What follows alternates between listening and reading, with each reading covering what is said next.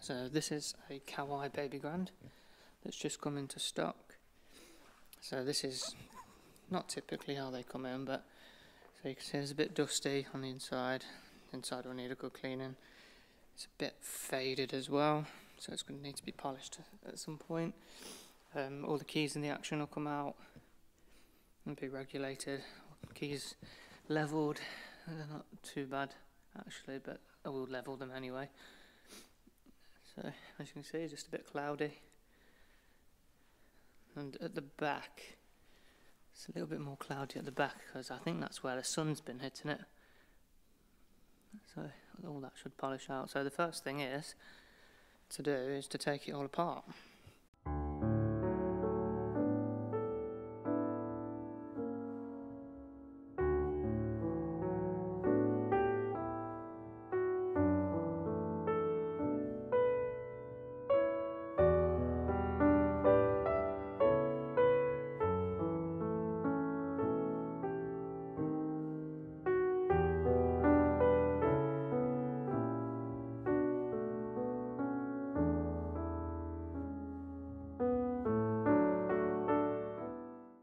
So that's most of the piano all stripped now. I've still got to take the pedals off and take the screws out of there and the hinges, and that needs to be taken apart as well. So yeah, that's pretty much what it looks like with everything off in its basic form. It's just easier to get in there and clean under the soundboard and the pins.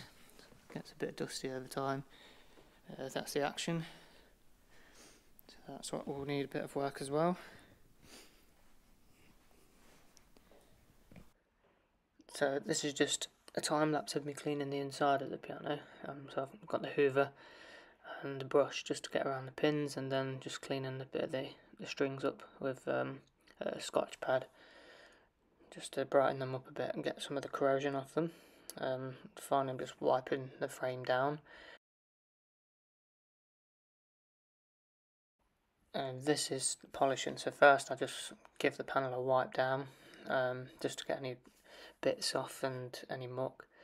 Then it's a polishing mop, quite a coarse wool sort of polishing mop, with a cutting compound, and then I'll finish up with a polishing compound which is a bit finer at the end, and then I'll just wipe the whole panel down. Every panel on the piano had to have this done to it. So I thought I'd do a separate video time lapse for the full board, which is the bit that goes above the keys, because there's a little bit more that goes into this bit. So the first thing I'm doing is just polishing it up, and I took the felt off at the start, which runs along the keys, so I intend on changing that. I'm just giving that an extra polish now at the bottom, because over time the fingernails scratch into that lacquer. This is the new felt going on, so you have to glue it the whole panel at the bottom, and then cut it to size, and then that just fits on just like that.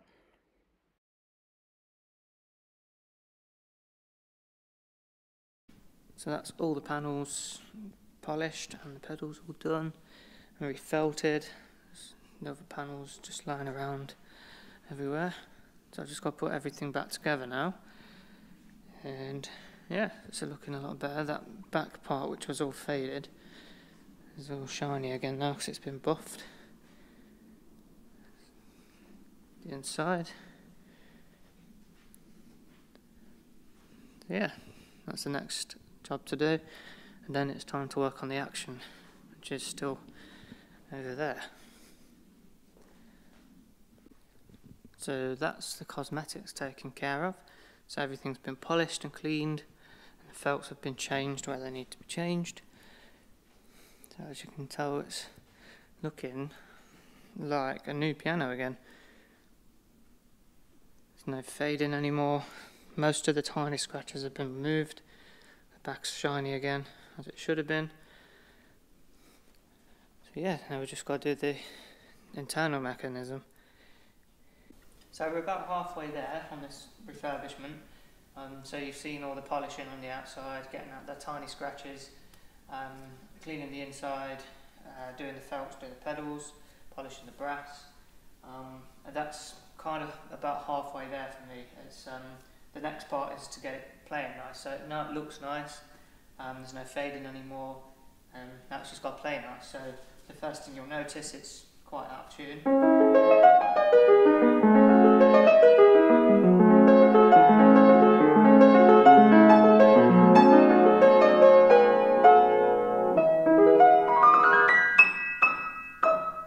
It doesn't feel too bad to play, to be honest, but it's not majorly out of regulation, but it can be improved. So that's going to be the second part of the video. So the first thing I'm going to do is level the keys.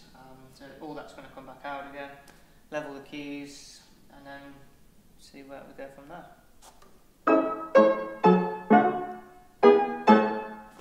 So this is the action, which is inside of the piano most of the time. But obviously when it needs to be worked on, it comes out. So most people will never see the inside of the piano. They'll see up to here, because that's where the board finishes. The board sort of closes down like that over the keys, and all this is pretty much hidden. But there's a lot of work that goes into getting this right. You play a key here, and you don't even think about what actually happens, but there's a lot of complicated movements which all have to be finely adjusted so that it plays right. So in short, if you press that down, that pushes the capstan up on the whipping, which is that there, and then that pushes on the jack, which then lifts the hammer. This is the knuckle, and that lifts the hammer, just like that. And then when you get so far, this is what's happening on the other side. The jack will trip out, so you've got that's a little regulating button there. The jack trips out from that little slot, just like that. And then the hammer drops down a little bit afterwards. Don't know if you could see that, but it just drops down a tiny bit. Whoop. And yeah, the idea of that is so the hammer gets all the way, well, close enough to the string, about 1 millimeter, and then that drops down. So if it didn't, then the hammer would just hit against the string, and the string wouldn't be able to vibrate, so it would have no sound. It would just go boop, and that's it. So it needs to trip out so the string can go and vibrate afterwards. So that's pretty much, in a nutshell, what it does. The first thing I'm going to do with this before I clean it is, you can see there's like little indentations on the hammers where they've been hitting the strings. I'm just going to reface them. So refacing is, you just sort of file away the felt again, reshape it, just like I've done on these end ones. They look new again. That's a genuine thing you can do, just to give the piano a little bit more life, bring the sound back into it. So it's not a lot. Some pianos are really, really bad. You can kind of see it on the bass side a bit more. But yeah, so that's the next job for me before I take it apart and clean it.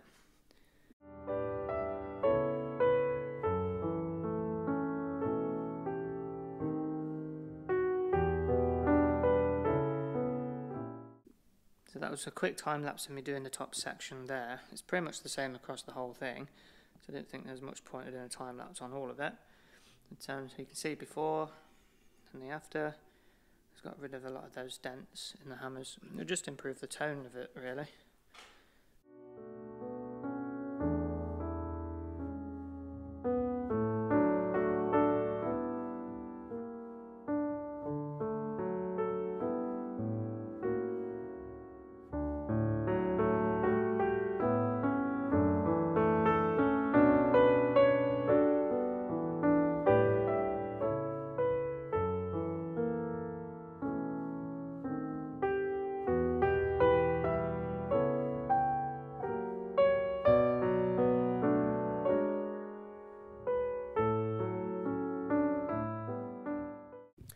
Okay, so there's a lot that went into that time lapse, so I'll break it down a little bit.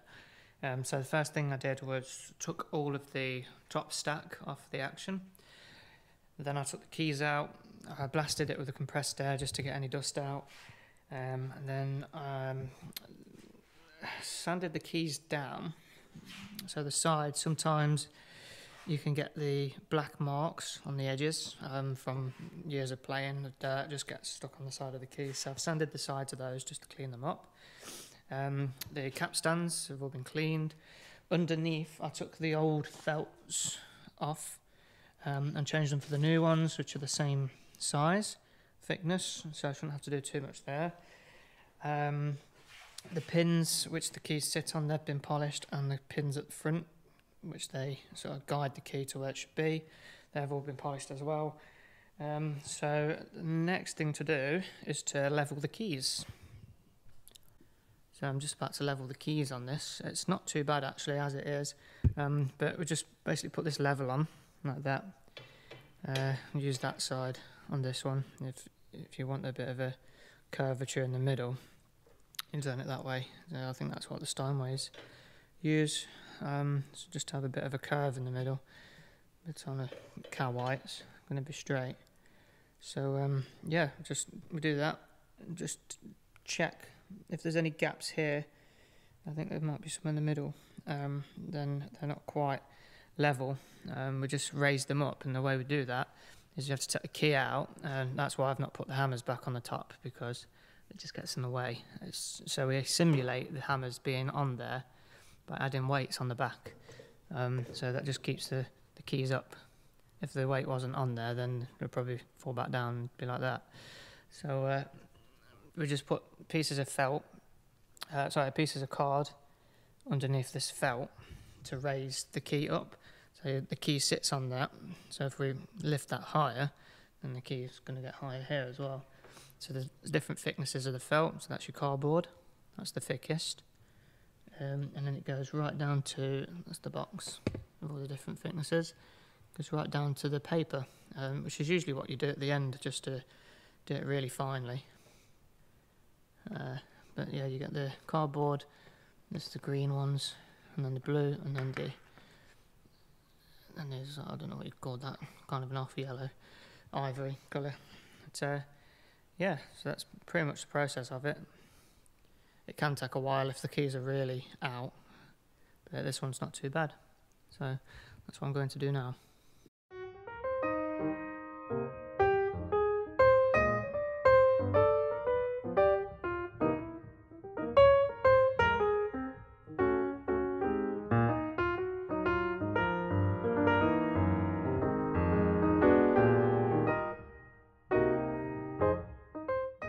So the action's all back together now.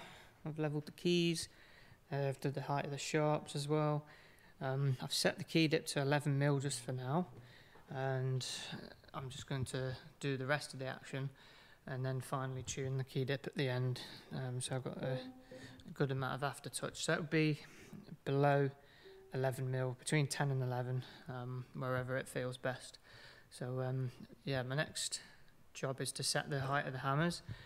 So I'm going to set it to 46 because that's given me quite a good sort of good aftertouch really relative to everything else. So it lets off quite about there, so it's perfect, and then you've got a tiny bit of aftertouch after that, enough that I can regulate afterwards. So 46 is going to give me a good starting point, I think. So what I do is I set my guide, so I've set that to 46. I've set that one there to 46 as well. So I just do the end hammers on each section, and then on the other room I've got a level that goes across from one to the other, and then I can adjust all the ones in the middle so they're all at the same height.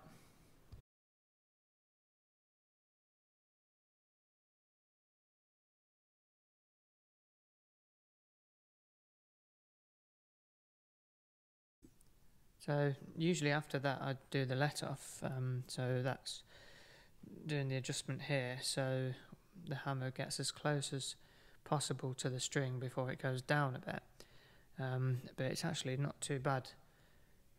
It's almost spot on. So what I'm doing instead, which I've noticed on this piano, I don't know why, but the drop screw doesn't seem to have been regulated, so after the note is let off it should drop down a little bit, but in this case it's not. So if I can show you before and after, an extreme sort of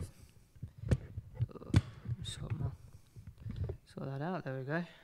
So if I do the sort of extreme and screw that down a lot,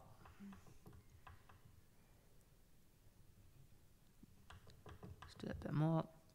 So it should let off and then drop just a tiny bit. So that's an extreme case there. Let's do that. So that's too much. It should be about there. Just a tiny bit down. So that's where it should be. I've got to do that on every one because at the minute there is no drop at all. It's just going up and staying there. So you see the difference? So it drops down, maybe a little bit more.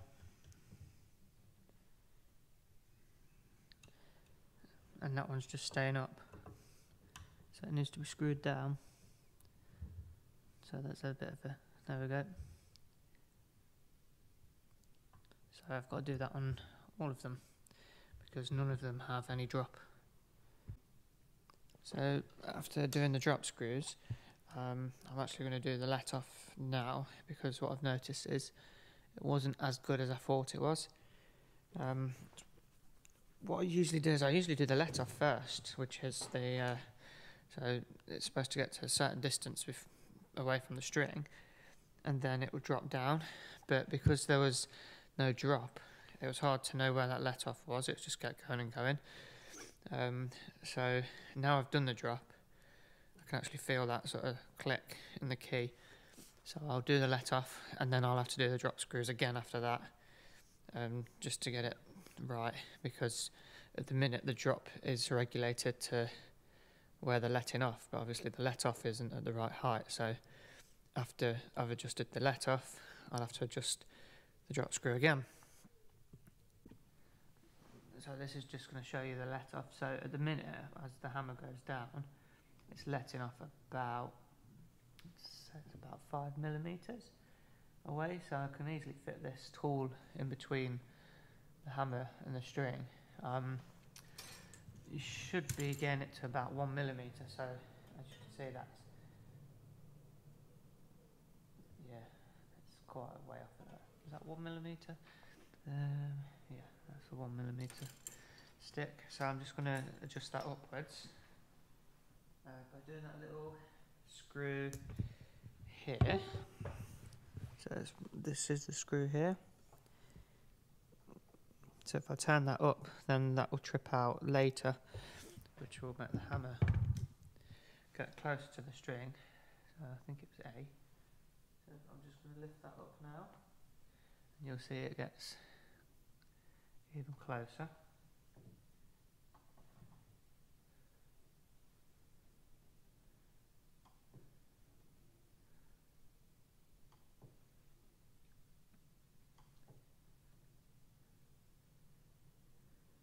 Should be about there, and then obviously the drop is too much now, so it should be dropping about there, but it's going a bit further down. So yeah, I'm just going to do that to all of them now and get the let off at the right point. So that's before, a bit far away, it's after. So that'll just give it a bit more response, and you'll be able to play a lot more quietly as well. So that's the let off sorted. So let me show you here. Where's that one? So it's getting a lot closer to the string now before it drops down. I will just sort out those drop screws again. So there we go, because some of them are dropping a bit too far afterwards. But it's not too bad actually now, but just some of them. So there's that, and then I will probably just give it a quick tune in just to bring it up to pitch, but I'll show you that afterwards.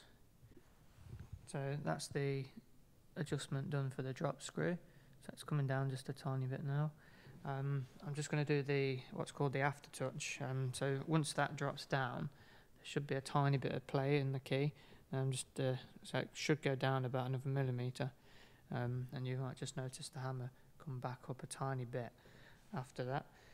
The middle's not too bad actually, but the base has probably a bit too much aftertouch, only slightly. So what we do is just add little washers in under there.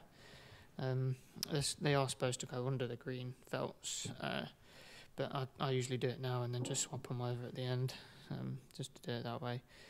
It saves me having to keep moving them out and then back in again. And so yeah, that's what I'm going to do now. So you go to a key, so it trips out, and then you can feel there's a bit too much happening there. I do this by feel mostly, so I just know that it's not right, and I can check it with a key after. So there's none under there, and then you can kind of see the height difference as well. So this should be pretty much the same depth. So it trips out, tiny bit of aftertouch. It's a level with that, and that's about right. So I'm just got to do the rest of them, and then I'll do the sharps afterwards because they're a bit harder to get to. So yeah, so that's your aftertouch. So that's the let off and the drop sorted, and then there's a tiny bit of aftertouch after that, and that's about right. So now the next thing I'm going to do is the back check, which is if you play the note like that, it's sort of the resting position of where the hammer is,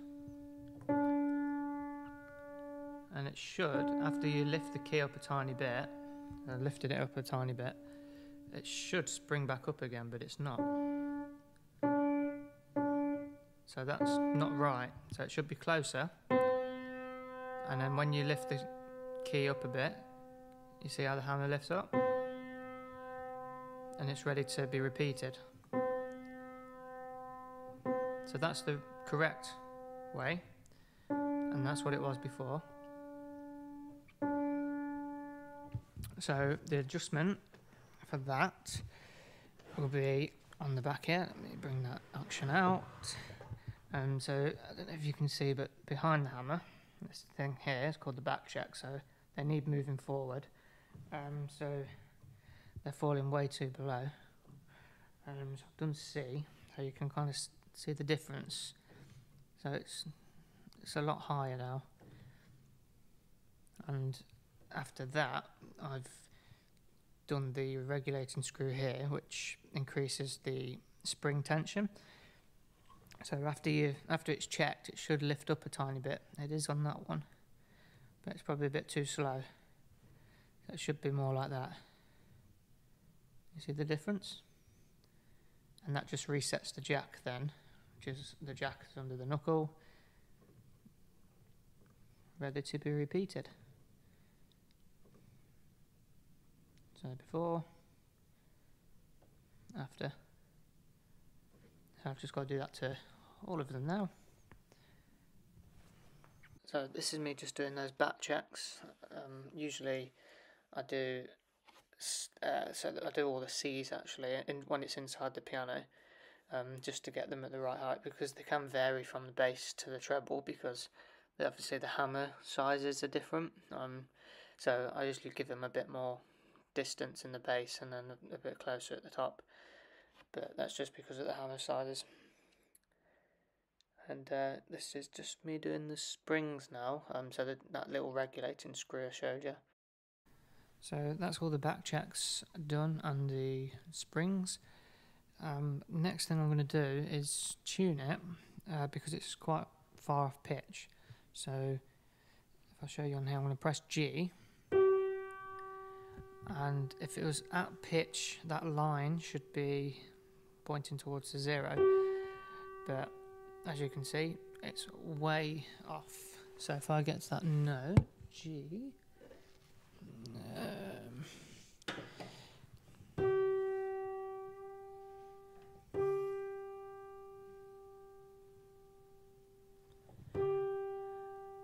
so it should be there. So you'll be able to hear the difference. So that's what it is now, and that's where it was. So before, after. Okay, so I'm just going to get all the keys up to pitch. Actually, I'm going to take it over. a little bit over. So what happens, the strings will stretch and it will go back down a bit, and then the second time I'll finally tune it, but I'll probably leave it overnight just to settle the strings. So that's the piano all put back together. I've just got to tune it now. So all the action's been done inside, it's all clean, it's all regulated, and yeah, I've already pitch raised it, so I brought it up to pitch. It's still sounding a bit honky tonky because I need to fine tune it. It's actually at pitch now.